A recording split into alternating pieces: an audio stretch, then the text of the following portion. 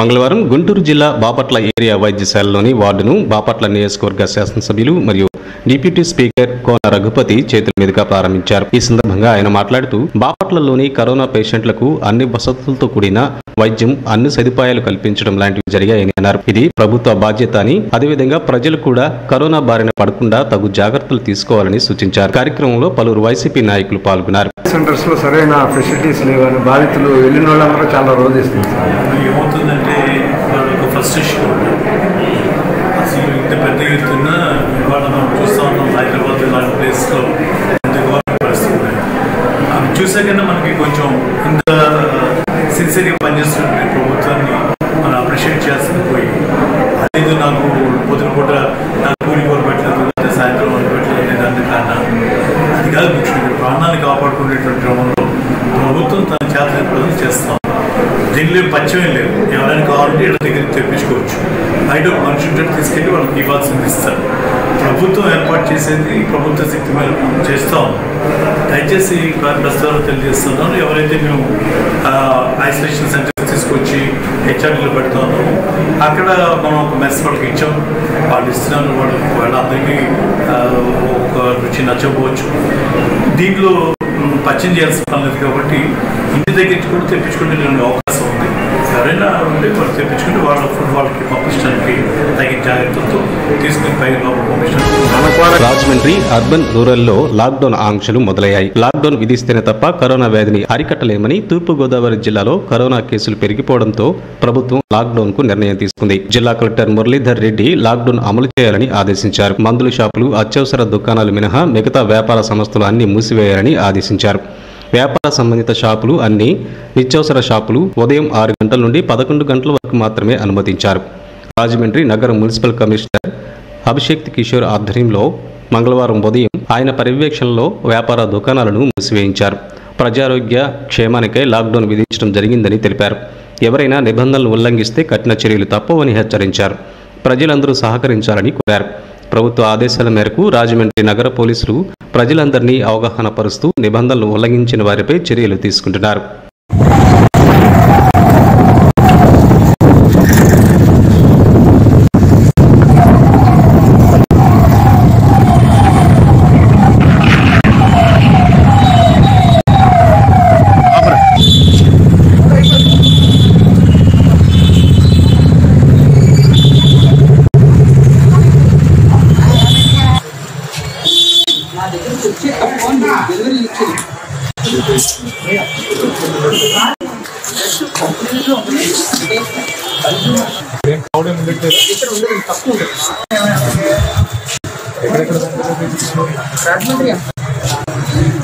రాజమండ్రి అంతా మెడికల్ షాపులు ఎక్కువగా డెలివరీ సిస్టమ్ మీద ఆధారపడి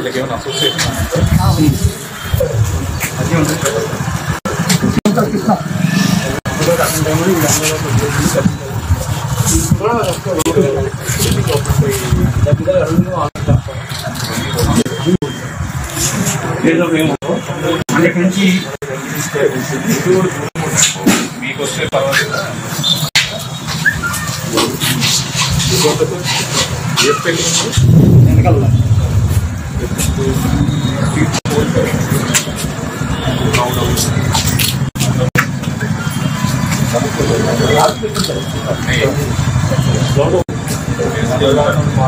చాలా కంప్లైంట్స్ వస్తున్నాయి.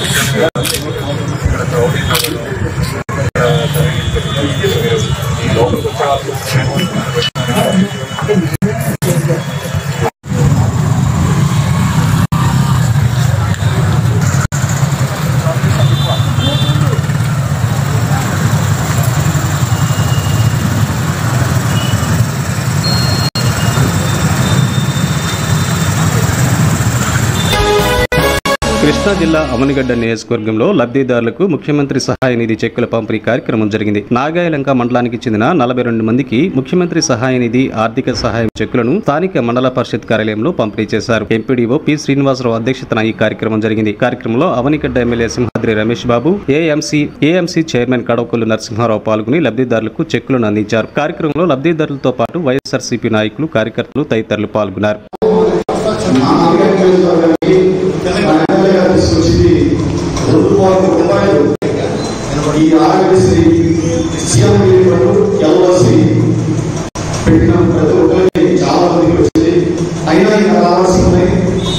ఈ కరోనా వల్ల చాలా ఫైల్స్ పెండింగ్ లో ఉంటాయి. కొంతమంది అయినా సరే ఫేస్ వారీగా వస్తున్నాయి. మొట్టమొదటి పెండింగ్ మాత్రం కంప్యూటర్ చేయకపోతే ఎవరి అంటే గవర్నమెంట్ సరైన నిర్ణయం ప్రొసీజర్ అమలు జరగడం, ఆ అమలు జరిపేటైతే మనం ఇచ్చిన సీఎం అప్లికేషన్ అన్ని కూడా సెక్రటరియట్ పెండింగ్ లో ఉంటాం. దాని మూలంగా నాయకుడి అవి ఫేస్ చేసుకుంటా వస్తున్నారు, కంప్యూటర్ చేస్తూ వస్తున్నారు. కానీ అలవాటు పెట్టి కూడా వచ్చి ఇంతకుముందు పెట్టిన ఎవరైనా సరే ఉంటే అవి కూడా వస్తాయి, సిద్ధాంతంగా వస్తాయి. వాటిని కంప్యూటర్ నాయకుడు చేసుకుంటూ వెళ్తున్నారు. ఈ మధ్యలో కావడం వల్ల సెక్రటరీ కూడా ఎంప్లాయీస్ తగ్గించేయడం, దాని మూలంగా ఏది లేట్ అయింది. దానిలో అందరూ అప్లై చేసుకున్నప్పుడు ఎవరైతే ఇచ్చిన బిల్స్ ఇప్పుడు సక్రమంగా ఉన్నాయో వాళ్ళకి వస్తాయి. దాన్ని సక్రమంగా సద్వినియోగం చేసుకుని మొదలుపెట్టి ప్రయోగించి గ్రామాల కోసం అనేక రకాలైన దాంతో సీఎం అన్ని హాస్పిటల్లో ఆరోగ్యశ్రీ వర్తించకపోయినా సరే, ఏ హాస్పిటల్ అయినా సరే గ్రామాలు చేస్తున్న వైద్యం చేసుకోవడానికి ఎంతో కొంత ఆర్థిక సహాయం చేయాలి, వాళ్ళు ఇబ్బంది పడకూడదనే ఉద్దేశంతో సీఎం సుమారుగా ఆ నియోజకవర్గాన్ని స్వయంగా ఆయన తీసుకెళ్లి సెక్రటరియట్ లో చెప్పి నిరంతరం అయ్యా లేవని దాన్ని అడగడం, ఆయన రప్పిస్తున్న మా నియోజకవర్గానికి ఇప్పటికీ మొదటిసారి అయితే సుమారుగా 43 లక్షలు వచ్చింది, రెండోసారి 46 లక్షలు వచ్చింది, ఈసారి 46 లక్షల రూపాయలు వచ్చింది. చెప్తుంటే వాళ్ళు ఏం చేస్తారంటే మీరు ఆ రోజు వస్తాయని చెప్పారు, 11 చెప్పారు, ఇది చెప్పారు, 6 చెప్పారు, ప్రశ్న ఆ ప్రశ్నలు అయితే మేమేం చేస్తామంటే ఈసారి అయ్యా మేము అది రాదు పెట్టిన అవసరం దండం పెడతాం. 11 పెట్టామంటే పెట్టిన మాట సార్, మరి పెట్టితే మీరు ప్రయత్నం చేస్తుంటే మీరు వస్తాయని చెప్పి చూసుకుంటున్నారు. అటువంటి లేకుండా చూడండి, మీ ఊళ్ళో బాధ్యత తీసుకుంటున్నాడు. ఎవరు వచ్చినా వాళ్ళు తెలుగుదేశం వాళ్ళు వచ్చినా, లేకపోతే కాంగ్రెస్ పార్టీ వచ్చినా, ఇంకో పార్టీ వచ్చినా, అందులో పార్టీలు చూడకుండా, కులాలు చూసుకోకుండా ఎవరు వచ్చినా అప్లికేషన్ పెడతాం, సాధ్యానికి వచ్చేందుకు ప్రయత్నం చేస్తాం. దాన్ని కూడా మమ్మల్ని కూడా అర్థం చేసుకోవాలా. అట్లా కాకుండా పుస్తకాలు బతికి ఆడ మీద కూడా అట్లా ఉండదు. మీరు ఎందుకు ఎవరని చెప్పి డిమాండ్ చేస్తారు. నేను పార్టీకి అంత కష్టపడ్డావు, ఎంత కష్టపడ్డావు, ఆ ఇంటికి పేపర్ మా చేతుకోలేదు. 100 రోజులు అయిపోయింది అనుకో, అది రూల్ ప్రకారం రాదు. ఇంటికి ఉంటే అది కూడా బిల్లులు ఉండవు సరిగా. ఆ బిల్లులు ఇవ్వకుండా మేము ఇచ్చాం, ఆ రోజు నువ్వు పారేస్తూ ఉంటాం. మేము పారేసిన పని ఉండదు, తీసుకుని ఫైన్ చేసి పంపిస్తూ ఉంటాం. అటువంటి మీరే జాగ్రత్త 1-2 సార్లు చూసుకుని ఎవరైతే అప్లికేషన్ పెట్టిస్తున్నారో దాని ఫోటో స్టార్ట్ తీసుకుని మీ దగ్గర పెట్టుకోండి. మీ దగ్గర పెట్టుకోండి. మేము ఇచ్చామని చెప్పడానికి పనికొస్తుంది. అంతేగాని ఇవ్వకోకుండా ఇచ్చామని మాట్లాడుతున్నటువంటి చేయొద్దు. ఖచ్చితంగా జగన్మోహన్ రెడ్డి గారు 100% ఉన్న ఆంధ్ర రాష్ట్ర పేద ప్రజానికానికి అన్ని రకాలుగా ఆదుకోవడం కోసం, వాళ్ళ జీవనాలను మెరుగుపరచడం కోసం 100% ప్రయత్నం చేస్తున్నారు. ఆ ప్రయత్నంలో ఆయనకి మీ మద్దతు కావాలా. భారతదేశం అంతా ఇవాళ మొత్తం జగన్మోహన్ రెడ్డి గారిని ముఖ్యమంత్రి మన రాష్ట్రానికి అవసరం అని చెప్పి ఎవరు వాళ్ళు అనుకుంటున్నారు. ఆ రాష్ట్ర ముఖ్యమంత్రి జగన్మోహన్ రెడ్డి గారు చేసిన పనులు చేయకపోతే ఆ ముఖ్యమంత్రులు కూడా మన రాష్ట్రంలో కాదు, ఇతర రాష్ట్రాల్లో కూడా ముఖ్యమంత్రులు దిగిపోయే పరిస్థితిని జగన్మోహన్ రెడ్డి గారు కల్పించారు. జగన్మోహన్ రెడ్డి గారి వల్ల భారతదేశ ప్రజానికమే ఆతృతగా ఆయన చేసే పనులు చూస్తారు. మన రాష్ట్రానికి వస్తే అందరూ జగన్మోహన్ రెడ్డి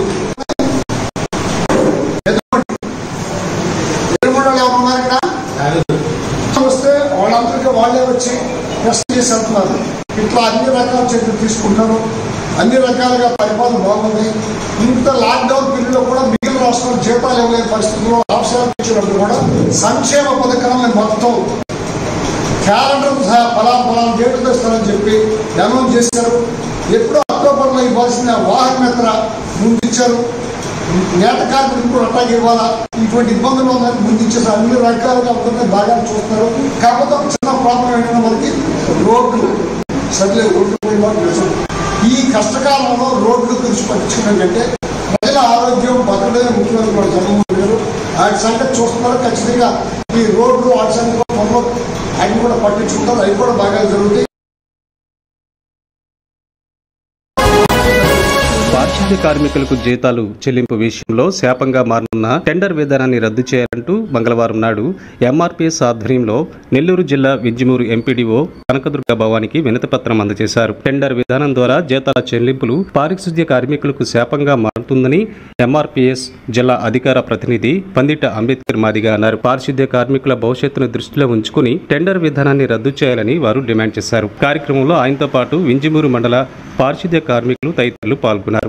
ఎంపీడీ ఆఫీస్కి అర్జీ ఇవ్వడం జరిగింది. టెండర్ విధానం ఆఫ్ చేయాలి, రద్దు చేయాలని, అలాగే 10,000 రూపాయలు జీతం అమలు చేయాలి పారిశుద్ధ్య కార్మికులకి అని చెప్పి ఆమెకి అర్జీ ఇవ్వడం జరిగింది. అలాగే కొన్ని సంవత్సరాలుగా మేము చాలా సీనియర్గా పనిచేస్తున్నారు. ఈ టెండర్ గాని రద్దు చేయకపోతే చాలా ఇబ్బందులు పడతాము.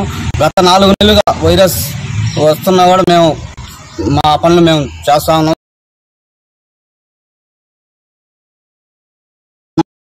అక్కడికి వెళ్ళి మా పనులు మేము చేస్తున్నాం. కాబట్టి మాకు న్యాయం చేయమని మేము డిపో మేడామని కోరుతున్నాం. పారిశుద్ధ్య కార్మికుల సమస్యలపై ప్రస్తుతం ఏర్పాటు చేయబోతున్న టెండర్ విధానం రద్దు చేయమని ఎంపీడీఓ మేడం గారిని కలిసి వినతిపత్రం ఇవ్వడం జరిగింది.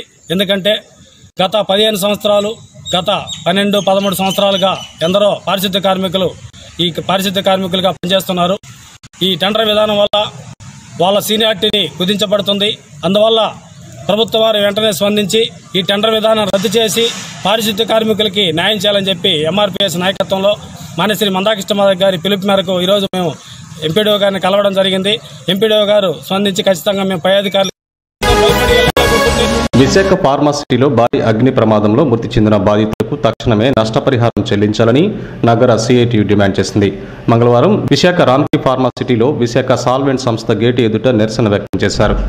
ఈ సందర్భంగా సిఐటియు నగర కార్యదర్శి పైడిరాజు మాట్లాడుతూ కంపెనీ ప్రాంగణంలో ఉన్న రసాయనాల డ్రమ్ములకు మంటలు అంటుకోవడంతో అది భారీ శబ్దాలతో పేలిపోయాయని అన్నారు.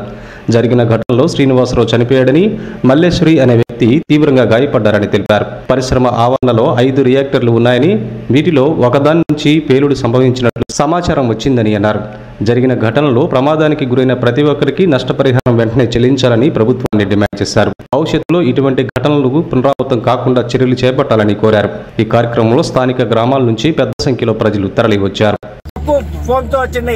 మిగతా జిల్లాలో ఉన్నటువంటి అన్ని ఫైర్ స్టేషన్ల నుండి ఫ్రోమ్ తో కూడినటువంటి ఎన్టీపీసీ, హెచ్పీసీఆర్, స్టీల్ ప్లాంట్ నుండి ఫ్రోమ్ తీసుకొచ్చి వెంటనే మంటలు అదుపు చేయాలా, లేకపోతే భారీ ఎత్తున ప్రమాదం అనేటువంటి జరిగేటువంటి అవకాశాలు ఉన్నాయి. ఇతర పరిశ్రమలకు కూడా వ్యాపించేటువంటి అవకాశాలు ఉన్నాయి. కోతవేట దూరంలో ఉన్నటువంటి తానం గాని, ఇటు తాడి గాని, ఇటు పర్వాలకు గాని ఈ మంటలు వ్యాపిస్తే మాత్రం భారీ ఎత్తున ప్రాణ నష్టం అనేటువంటి జరుగుతుంది. కాబట్టి వెంటనే జిల్లా అధికారి యంత్రాంగం కదిలి ఈ మంటలు అదుపు చేయడానికి చర్యలు చేపట్టాలా, లేకపోతే కార్మికుల యొక్క ప్రాణాలు గాలిలో కలిసిపోయేటువంటి అవకాశాలు ఉన్నాయి. జిల్లా అధికారి యంత్రాంగం వెంటనే కదిలి ఈ మంటలను అదుపు చేయడానికి చర్యలు చేపట్టాలా. మొన్నే సాయనాడు జరిగింది.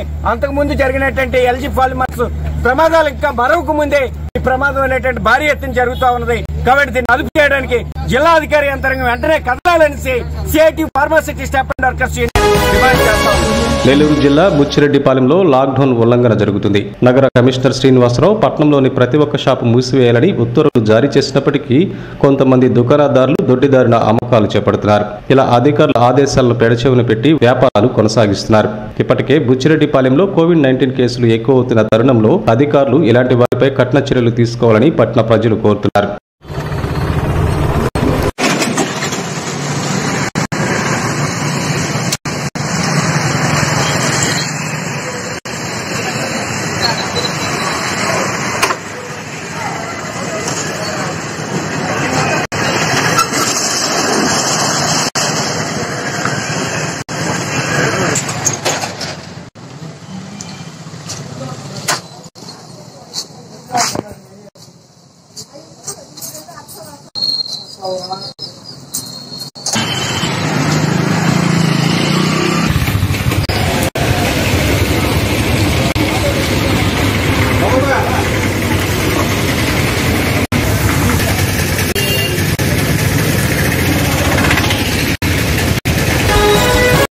చిలివిరాల పట్టణంలో నిన్న మొన్నటి వరకు కరోనా కేసులు లేవనుకుంటూనే సడలింపు అనంతరం ఒక్కసారిగా పదుల సంఖ్యలో వైరస్ వ్యాప్తి చెందడంతో కొన్ని ప్రాంతాలను నెల రోజుల నుండి రెడ్ జోన్గా ప్రకటించి నామమాత్రపు సౌకర్యాలు కల్పిస్తున్నారంటూ పట్టణంలోని బ్రహ్మానందరెడ్డి కాలనీ మహిళలు ఆగ్రహావేశాలు వ్యక్తపరిచారు.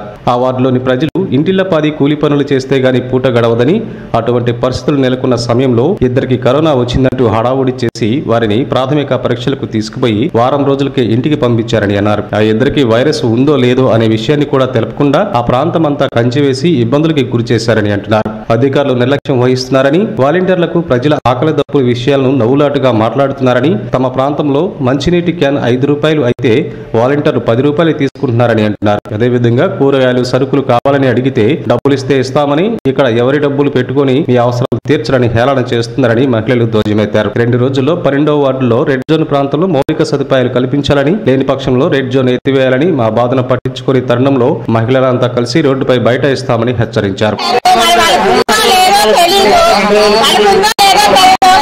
మాకైతే జరగట్లేదు. మాకు నెలైంది, మరి నెలైంది మాకు ఎట్ట జరగాలి? మరి పిల్లలు ఉన్నారు, రెంట్లు కడతారా? మరి పనులకు ఎవరిని అడిగినా గానీ వాళ్ళకి లేదు, వాళ్ళ ఇంటికి వచ్చారన్నా గానీ మమ్మల్ని రానిట్లేదు.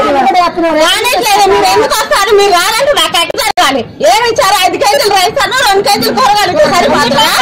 మా డబ్బులు తీసుకొని మాకు పని ప్యాకెట్లు ఇచ్చేయండి. ఎక్కడి నుంచి వస్తాయి డబ్బులు? వాటికి వెళ్ళి అలా మళ్ళీ ఇట్లా పడతారా? మాకుందా మీకుందా? ఇదేనా గవర్నమెంట్? ప్రభుత్వం ఏ ప్రభుత్వం అనేది? రావాలి వచ్చి మాట్లాడతారు. రాలేదు ఒక్కళ్ళన్నా వచ్చారా? తిరిగి చూసారు మిస్టర్ సార్ రెడ్ జోన్లో వేసుకొని పోతే రిపోర్ట్లు చూపించండి. మాకు రిపోర్ట్లు చూపి. ప్రకాశం జిల్లా కొండేపల్లి నియోజకవర్గం సింగరాయకొండ మండలంలో పంచాయతీ పారిశుద్ధ్య కార్మికులు భిక్షాటన చేశారు. మండల కేంద్రమైన సింగరాయకొండ గ్రామ పంచాయతీలో గత 7 నెలలుగా పారిశుద్ధ్య కార్మికులకు జీతాలు ఇవ్వలేదని, అధికారులకు ఎన్నిసార్లు విన్నవించుకున్నా అదిగో ఇస్తున్నాం ఇదిగో ఇస్తున్నామంటూ తమతో వెట్టి చాకరీ చేయించుకుంటున్నారని ఆరోపించారు. ఈ కరోనా టైంలో ప్రాణాలకు తెగించి విధుల్లోకి వస్తున్నామని, ఇక లాభం లేని పరిస్థితుల్లో రోడ్లపైకి వచ్చి భిక్షాటన చేస్తున్నామని కార్మికులు తెలిపారు. ఎక్కడైనా అధికారులు వెంటనే స్పందించి తమ జీతాలు చెల్లించాలని, లేని ఎడల సమ్మెబాట పడతామని అధికారులను హెచ్చరించారు. కార్యక్రమంలో సింగరాయకొండ పంచాయతీ పారిశుద్ధ్య కార్మికులు మరియు సిఐటియు జిల్లా కార్యదర్శి అయిన టి రాము పాల్గొన్నారు. జిల్లా కార్యదర్శి ఈరోజు ప్రధానంగా సింగరాయకొండ పంచాయతీకి సంబంధించి పారిశుద్ధ్య కార్మికులు, కాంట్రాక్ట్ కార్మికులకి 7 నెలలు, అదేవిధంగా పర్మనెంట్ కార్మికులకి 8 నెలల జీతాలు రానటువంటి పరిస్థితి. అనేక పర్యాయములు ఈ జీతాల విషయం ఉన్నతాధికారుల దృష్టికి తీసుకెళ్ళినా కూడా పరిష్కారం కాలేదు. అదేమంటే ఇదిగో పెడుతున్నాం, అయిపోతుంది, వస్తుంది అనేటువంటి ధోరణి వ్యక్తపరుస్తున్నారు తప్పితే ఆచరణలో వాళ్ళ జీతాలు రానటువంటి పరిస్థితి. జూన్ నెల 15వ తేదీన జీతాలు అయిపోతే మేము ఏ రోజైనా ఆగిపోతామని చెప్పి ఎండి ఆఫీసులో మెమోరాండం ఇచ్చాం, పంచాయతీలో మెమోరాండం ఇచ్చాం. కానీ ఇంతవరకు దాన్ని పరిష్కార దిశగా ఈ అధికారులు ప్రయత్నం జరగలేదు. అందుకని ఈరోజు అనివార్యంగా రోడ్డు మీదకి రావాల్సినటువంటి పరిస్థితి ఏర్పడింది.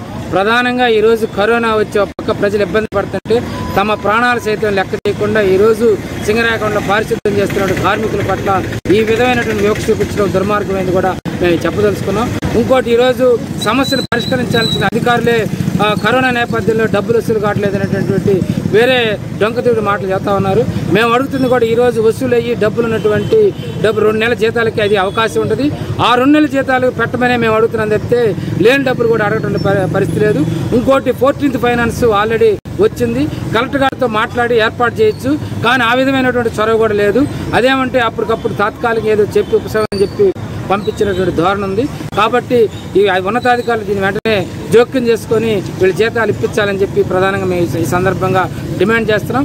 అందుకనే ఈరోజు మాకు బతకలేని పరిస్థితిలో, ఇబ్బంది పడుతున్న పరిస్థితిలో, బయట అప్పులు కూడా ఇవ్వలేని పరిస్థితులు ఈరోజు అనివార్యంగా రోడ్డు మీదకి వచ్చి భిక్షాటన చేసుకునే స్థితికి ఈరోజు ఈ అధికారులు నెట్టారని చెప్పి మేము సందర్భంగా చెప్పదలుచుకున్నాం. కాబట్టి వెంటనే మా జీతాలు ఇవ్వాలి, ఇవ్వకపోతే మేము ఇది కొనసాగిస్తామని చెప్పి సందర్భంగా కూడా తెలియజేస్తాం.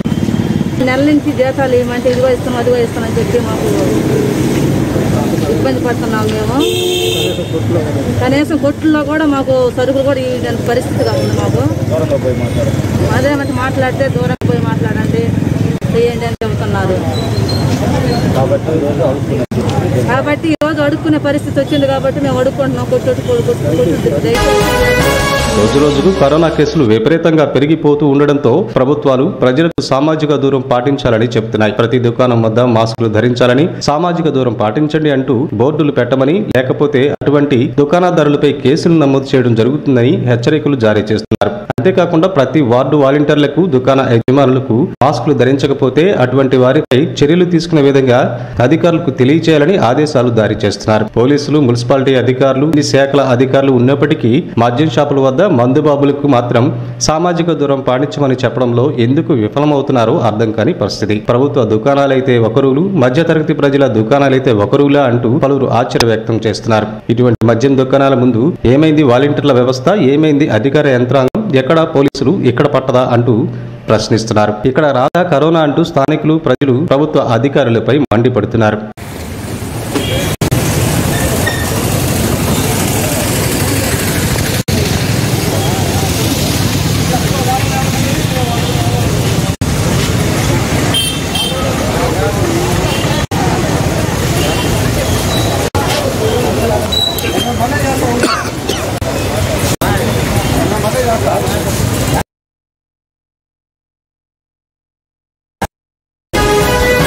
కృష్ణా జిల్లా అవనిగడ్డ నియోజకవర్గం మోపిదేవి గ్రామంలో వేంచేసి ఉన్న శ్రీ వల్లి దేవసేన సమేత సుబ్రహ్మణ్యేశ్వర స్వామివారి దేవస్థానంలో స్వామివారి పవిత్రోత్సవాలు అత్యంత వైభవంగా జరుగుతున్నాయి. రెండవ రోజు ఆలయ వేద పండితుల ఆధ్వర్యంలో అర్చక బృందం స్వామివారి పవిత్రోత్సవాల కార్యక్రమాన్ని శాస్త్రోక్తంగా నిర్వహించారు. ఈ పవిత్రోత్సవ సహిత ఆషాఢ కృత్తిక మహోత్సవంలో భాగంగా మంగళవారం స్వామివారికి గోపూజ, సుప్రభాత సేవ, ఆలయ ప్రదక్షిణ, సుబ్రహ్మణ్య మూల మంత్ర అనుష్ఠానం, మహానివేదన, నేరాజన, మంత్రపుష్పములు తదితర ప్రత్యేక పూజా కార్యక్రమాలు నిర్వహించారు.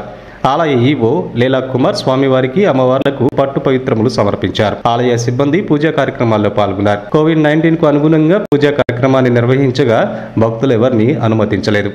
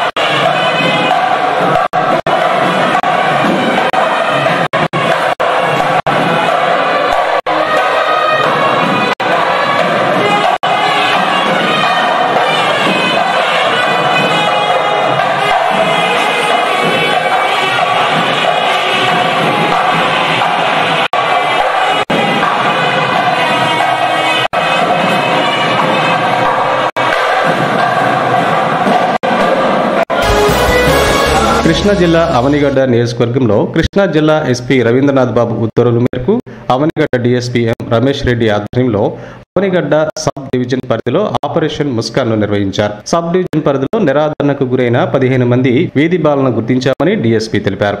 కరోనా వైరస్ బాలలకు వ్యాప్తి చెందకుండా పలు సూచనలు చేశామని అన్నారు. మరియు కోవిడ్-19 మెడికల్ టెస్టులు నిర్వహించామని తెలిపారు. ఆపరేషన్ ముస్కాన్ ద్వారా తమ ఆధీనంలో ఉన్న 15 మంది బాలలకు మల్టీ విటమిన్ టాబ్లెట్లను, మాస్క్, శానిటైజర్లను అందజేశామని తెలిపారు.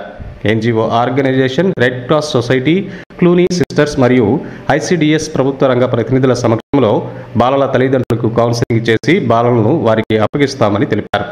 కార్యక్రమంలో అవనిగడ్డ డీఎస్పీ ఎం రమేష్ రెడ్డి, అవనిగడ్డ సిఐ భీమేశ్వర రవికుమార్, చల్లపల్లి సిఐ వెంకటనారాయణ, అవనిగడ్డ, కోడూరు మండల ఎస్ఐలతో పాటు పలువురు సిబ్బంది పాల్గొన్నారు. అనేది అంతకుముందు వన్ డే కండక్ట్ చేసేవాళ్ళం. ఇప్పుడు ఆపరేషన్ ముస్కాను 1 వీక్ కంటిన్యూస్గా 1 వీక్ కండక్ట్ చేస్తున్నాము. వీళ్ళందరికీ కోవిడ్ టెస్టులు కండక్ట్ చేసి ఆ టెస్ట్ రిజల్ట్స్ రేపటికి వస్తాయి. ఆ రిజల్ట్స్ కండక్ట్ చేసిన వాళ్ళందరికీ శానిటైజర్స్, మాస్కులు, gloves, biscuits, vitamin C tablets ఇవన్నీ ఇవ్వడం జరుగుతుంది. ఫుడ్, బ్రేక్ఫాస్ట్ అన్నీ మేమే అకామిడేషన్ అరేంజ్ చేస్తాము. ఈ 1 వీక్ జరుగుతుంది ఈ ప్రోగ్రామ్. ఈ ఎన్జిఓ ఆర్గనైజేషన్స్ వాళ్ళ సహకారంతో, వాళ్ళ యొక్క కోఆపరేషన్తో ఈ ప్రోగ్రాము సక్సెస్ చేయడానికి మా సబ్ డివిజన్ తరఫున అందరూ ఎస్ఐలు, సిఐలు, అలాగే ఎన్జిఓ ఆర్గనైజేషన్స్, పబ్లిక్ అందరూ కోఆపరేట్ చేస్తే ఇది సక్సెస్ చేయడానికి అన్ని రకాలుగా మీరు ప్రచారం కల్పించాలని కోరుతున్నాను. ఈ రోజుకి 15 మంది, ఇంకా వచ్చే వాళ్ళని బట్టి స్ట్రెంత్ పెరుగుతుంది. ఫారెస్ట్ భూములకు పట్టాలు ఇవ్వాలని గిరిజనులు పదం తొక్కారు. గిరిజనులు సాగులో ఉన్న పోడు ఫారెస్ట్ భూములకు పట్టాలు ఇవ్వాలని ప్రజా సంఘాల ఆధ్వర్యంలో చీడికాడ మండలం గల గిరిజన గ్రామాలకు చెందిన వందలాది మంది గిరిజనులు తహసీల్దార్ కార్యాలయం ఎదుట పెద్ద ఎత్తున ఆందోళన చేశారు. అనంతరం గిరిజన సంఘం నాన్ షెడ్యూల్డ్ ఏరియా జిల్లా కార్యదర్శి ఈ నరసింహమూర్తి, సిఐటియు మండల కార్యదర్శి రొంగిలిదేముడు నాయుడు, ఏపీ వ్యవసాయ కార్మిక సంఘం జిల్లా ప్రధాన కార్యదర్శి డి వెంకన్న మాట్లాడుతూ తరతరాలుగా గిరిజనులు ఫారెస్ట్ భూముల్లో జీడి మామిడి తోటలు వేసుకుని దాని ద్వారా వచ్చే ఆదాయంతో ఉపాధి పొందుతున్నారని, వీటికి పట్టాలు ఇవ్వాలని ఇప్పటికే సంబంధించిన అధికారులకు దరఖాస్తులు పెట్టుకోవడంతో అధికారులు సంబంధించిన జాబితాను తయారు చేయడం జరిగిందని తెలిపారు. అయితే ఫారెస్ట్ అధికారులు మాత్రం గిరిజనుల పట్ల నిర్లక్ష్యంగా ఉన్నారని తెలిపారు. ఎవరు సాగులో ఉంది, అది ఫారెస్ట్ భూమా, రెవెన్యూ భూమా అన్నది ఫారెస్ట్ అధికారులు తేల్చవలసి ఉందని సర్వే ప్రారంభించి ఆగస్టు 9వ తేదీన ఆదివాసుల హక్కుల దినోత్సవం సందర్భంగా ఏజెన్సీ 11 మండలాల్లో ఆదివాసులకు అటవీ హక్కుల చట్టం ప్రకారం ఫారెస్ట్ భూములు సాగు చేసుకున్న వారికి పట్టాలు ఇవ్వాలని రాష్ట్ర ప్రభుత్వం ప్రకటించిందని తెలిపారు. అయితే వీరితో పాటు నాన్ షెడ్యూల్ ఏరియా మండలాలైన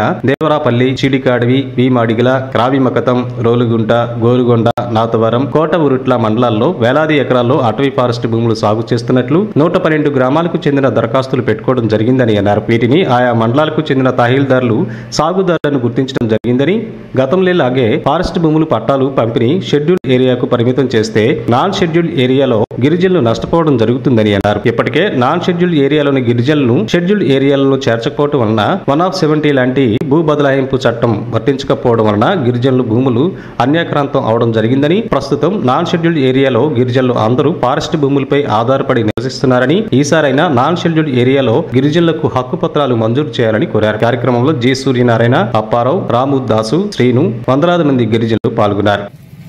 ఈరోజు ఆంధ్ర రాష్ట్రంలో ఆగస్టు 9వ తేదీన గిరిజనులందరికీ పోడు ఫారెస్ట్ భూములు అందరికి కూడా పట్టాలు ఇస్తామని చెప్పేసి ఆదివాసీ దినోత్సవం ఇది అందరికి హక్కు పత్రాలు మంజూరు చేస్తామని చెప్పేసి రాష్ట్ర ప్రభుత్వం ప్రకటించింది. ఇది చాలా సంతోషకరమైనటువంటి విషయం గిరిజనులకి. కానీ ఈరోజు విశాఖపట్నం జిల్లాలో ఏజెన్సీ 11 మండలాలు మాత్రమే ఇస్తామని చెప్పేసి ఒక పక్క నుండి తెలియజేస్తా ఉన్నారు. ఇది సరైనది కాదు. ఏజెన్సీ 11 మండలాలే కాదు, కింద ఉన్నటువంటి ఏజెన్సీకి ఆనుకున్నటువంటి 8 మండలాల్లో దాదాపు 112 కుటుంబాలకు 112 గ్రామాలకు సంబంధించినటువంటి గిరిజనులు ఇప్పటికే అనేకమైనటువంటి ధర్నాలు చేసి ఆందోళన చేసి పట్టాల కోసం దరఖాస్తులు పెట్టడం జరిగింది. తహసీల్దారులు కూడా ఎవరికి పట్టా ఇవ్వాలన్నటువంటి జాబితాలు తయారు చేయడం జరిగింది. కానీ ఫారెస్ట్ అధికారులు చాలా నిర్లక్ష్యంగా ఈ రోజు వ్యవహరిస్తా ఉన్నారు. ఫారెస్ట్ అధికారుల నిర్లక్ష్యం వల్ల ఈ చీడికాడ మండలంలోనే కాదు, ఈ ప్రాంతంలో గిరిజనులందరూ కూడా తీవ్రమైనటువంటి అన్యాయం జరుగుతుంది. కాబట్టి గిరిజనులకు అన్యాయం జరగకుండా ఆగస్టు 9వ తేదీన ఇచ్చినటువంటి పట్టాలు ఏదైతే ఉన్నాయో, హక్కు పత్రాలు ఏదైతే ఉన్నాయో వాళ్ళందరూ కూడా హక్కు పత్రాలు ఇవ్వాలి. గిరిజనులందరికీ పోడు ఫారెస్ట్ భూములు పట్టాలు ఇవ్వాలని చెప్పేసి మేము గిరిజన సంఘాలుగా, ఆంధ్రప్రదేశ్ వ్యవసాయ కార్మిక సంఘం, సిఐటియు ప్రజా సంఘాలుగా చీడికాడ తహసీల్దార్ కార్యాలయం దగ్గర పెద్ద ఎత్తున గిరిజనులు నిరసన తెలియజేయడం జరిగింది.